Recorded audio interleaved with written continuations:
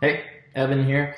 I'm a partner at Fractal, a product development firm based in Nashville, and today I wanted to share a custom feature I wrote for Onshape called Captive Nut that I wrote to speed up our workflow here, and I'm going to share it with you, and hopefully it can speed up yours too. So let's get to it. The purpose of this feature is to create strong metal-to-metal thread connections in otherwise weaker materials. The main use case here is for 3D printed parts, but it could be good for an injection molded part if you add draft or something like that.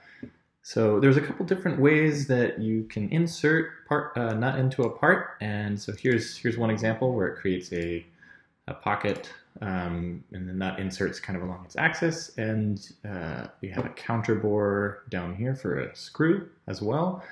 Another style might be to insert the nut from the side for aesthetic reasons. So you can see that from the outside of this, it's pretty clean. You got the screws here, but inside, the nuts are inserted into these holes.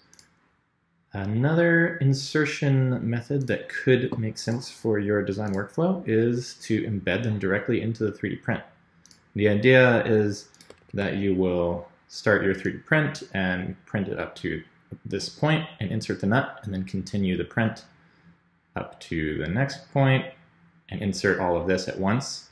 And the reason we've got these little inserts that are automatically generated by the feature is to help keep the nut really snug and tight. So you could print and bridge across this on most FDM machines, but then in certain situations with the nut at certain angles, the nut would be loose inside, and you might even strip it out if you're trying to torque it down or something like that. So this generates supports that will let you put them in at any angle and will make sure the nut is really nice and constrained inside of your part. So let's go take a tour through the feature, and I will show you how this thing works. So the first thing I'm going to do is push Option C and just start typing captive nut. At the end of the video, I'll show you how to add this to your toolbar. So we've got our styles here that I just went over at the top. The next thing down should look pretty familiar from the whole feature. It's not as complete a list, which I actually find better for this because there's already plenty of options. But here you can choose basically inch, metric, and once you pick that, you have your screw size options, and each subsequent option can change depending on what you picked before. So here we've got hex and square, and if I pick square, then I only have a machine screw nut. If I go hex, there's also just that, but if I'm at a more common 1/4 20, I have a lot more nut options, and these will change the width of the nut itself. And then here we have the fit, which is free or close, and that helps. You might want close if you have a higher tolerance printer, or you might want free if you want to have a little bit more of a forgiving design. On down from that, we've got some icons that I hope communicate the purpose of each of these numbers here. This is familiar from the whole feature as well. This is the diameter of the clearance hole for your screw, the width of the nut across the flats, the thickness of the nut, clearance around the nut, and this is for a screw overshoot. So if you don't include this, you might run into a situation where your screw goes beyond the nut and actually impacts your plastic part and could cause some strain. So this allows you to add some relief there. Offset depth is maybe easier shown, so let me just demo that.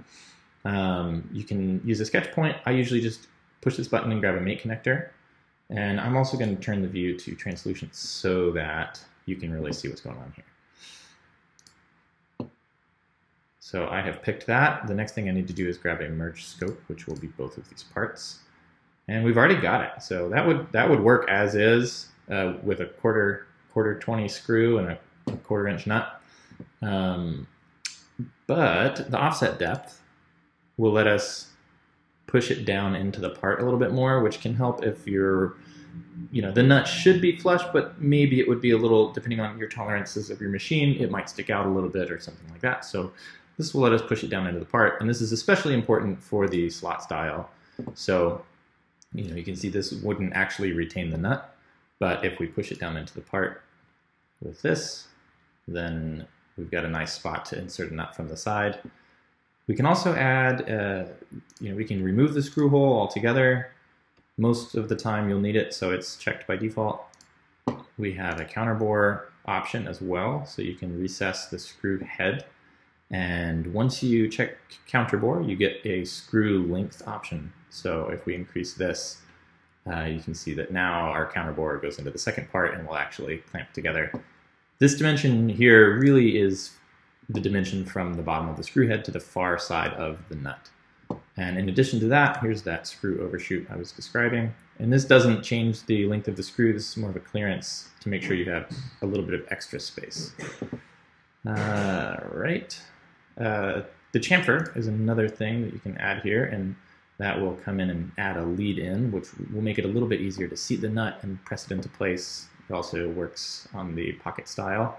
And the nice thing about that is, on a part like this that has lots of different edges, if you wanted to rotate it around, if you had manually modeled your chamfer, you would have to go repick those edges every time. But in this case, if I change it to 30 degrees, it's going to chamfer, it'll find its way around. So that's part of why I built it straight into the feature. Yeah, the last style is the embedded style, and this one is a little bit more complex, but I think pretty powerful. I have another feature here that's already set up a little better for that. So let me unsuppress these and show you how that works. You can see we've got a nut. We can put it in any angle. I modeled in this little blue nut just so that you can kind of see what's going on. It's very rough. It's not really dimensionally accurate, but it's just so you can interpret what's going on. So, for example, the support that is automatically generated based on your printer's vertical Z direction, and it changes the style based on the angle that we're at. So if we're at 0 degrees, the nut doesn't need a support. You can print straight across that, no problem. But as soon as you start going wider, it can't print at a 5-degree angle. So you'll generate a support that you can drop in on top so your printer can just print straight across. And as we keep clocking this around, you'll notice that we get some edges popping up on the right side. And that's what's really happening is we're just taking the faces of the nut that are pointing up in the Z direction and just projecting them up to a plane. And when you do that, you can end up with some little sliver faces. So part of the feature just measures the angle of this face and the outside face. And if the angle gets too thin, then I use that as a proxy for how, whether it's a knife edge or not, and we'll just delete it. And that can help with printability. It really doesn't matter too much if you're using an FDM machine and you throw this into Cura, even if it has some really thin, slivery edges, it just won't path that area if it's too small. So it's not a huge deal, but maybe it would matter if you were printing your supports on a resin machine or something like that. It also just visually is a little more true to life and makes for a cleaner slicing experience. So I'm going to keep clocking this around, and it's working. Once we get to 45 degrees, you'll notice it changes to this style. And the reason for that is at 45 degrees is kind of a good rule of thumb for what you can do as an unsupported overhang for an FDM machine. So here, the nut is meant to be dropped in from a vertical direction, and then you put your insert the support on top. And with this one, the nut is meant to be inserted from the side, and the support also inserted from the side. So this takes a little less material, and it produces a stronger joint because now the nut is pressing, when you clamp it, it presses against the main body of the 3D print instead of, in this case, pressing against the support, which in turn presses against the main body. So it's just a little more efficient, and you can see that that keeps clocking all the way around until we get 45 degrees the other way, and it converts back to the other style. But with no hole because the screw is coming from the other way. If I complete that, you can still get the screw overshoot here. I just want to show that, which I recommend for most things. So you might still want a little extra space so that your screw, you can guarantee that it can go all the way through. The way that this embedded thing works is you can pick a printer Z direction, and that's shown by this arrow. If you don't pick anything, it grabs the world Z direction, which is probably right for most cases. We've also got a separate nut support clearance here, and the reason it has its own clearance in addition to the one for the nut is that nuts are usually higher precision and 3D prints are usually lower precision. So it's a different tolerance stack up, and you might want to adjust that independently. So let's go take a look at my embedded example part.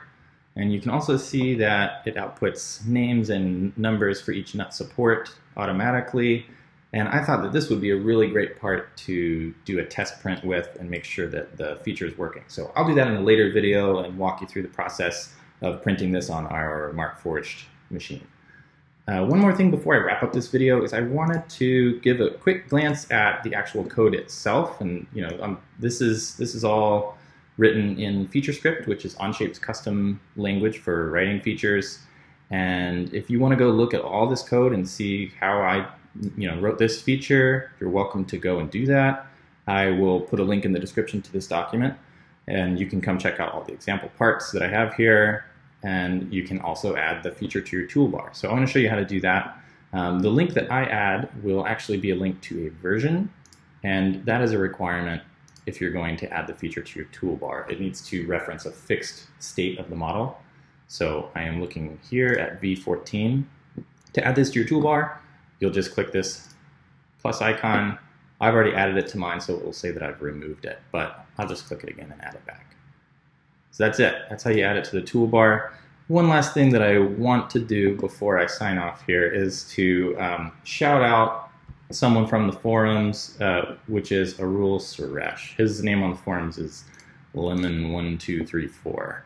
And the reason for that is that this amazing table that has all the dimensions for the different sizes of screws and nuts, I've just copied and pasted all of this info from a feature that he made, his T-slot nut feature. And so all I did was add the counterbore diameters, but this is the code that produces all of those drop downs with all of the logic to help you find your way to the nut that you're working with. So thanks to Arul for that. If you learned something new, hit like.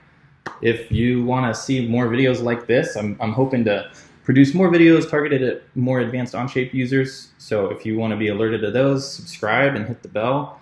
And yeah, we'll check out the 3D print in the next video. Thanks for watching.